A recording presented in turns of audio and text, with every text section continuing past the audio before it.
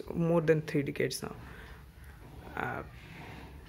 What do you think about the Clause 6, implementation of Clause 6, which has been propagated by the BJP government for the past couple of months? There is a committee now. ASU initially rejected to be a part of the committee initially in January 2019, but in July ASU joined it along with others. You see, Clause 6 is a part of the Assam Accord. Assam Accord, there is a Clause 6 that is a constitutional, cultural, political right of the Assamese people. Yes, so basically that Clause 6, what we understand that it is only for the people who are living in Assam permanently. It is for them. But now the question is, so definition of Assamese people. In the Clause 6 is Assamese people. Now they are converting it to the indigenous people. So this term indigenous people, it is not in the Assam Accord nor in the Clause 6. Yes, there is a word now doing rounds, Khilonjia. Khilonjia, that is indigenous people. Now this Clause 6 committee, headed by Justice Biplab Sharma, have invited opinion from the public, different organizations about the terming Khilonjia or the indigenous people. So basically the question is, if you say that you are implementing Assam Accord, then it cannot be Khilonjia, it should be the Assamese people.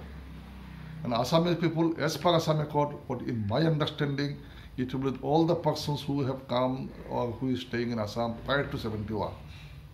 They are entitled to get benefit under this Clause 6. Yes. Because there is a Clause 5.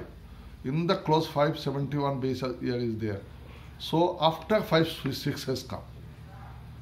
So you are not talking about Clause 5. You are talking only about the Clause 6. So Clause 6, once you speak about Clause 6, first of all, you have to first decide who is the person to be entitled to get benefit under the Clause 6.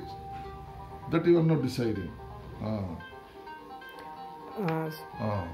But do you think there is a fear? There is a fear among the Bengalis that if Clause 6 is implemented, they will lose their rights. So I was saying, sir, there is obviously contentions regarding the definition of the term indigenous or Assamese in a way.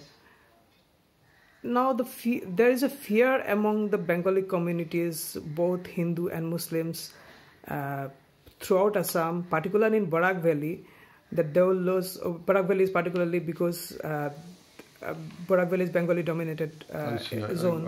So there is an apprehension among the Bengali people that if Clause 6 is implemented, they may lose everything, including their their political rights, their human rights. They will lose their jobs. You see, what basically the question. Do you think it's actually is going to be like that? What happened actually? These people, those who are trying to implement Clause 6, in their mind that only the Assamese people are to be benefited, not anybody else.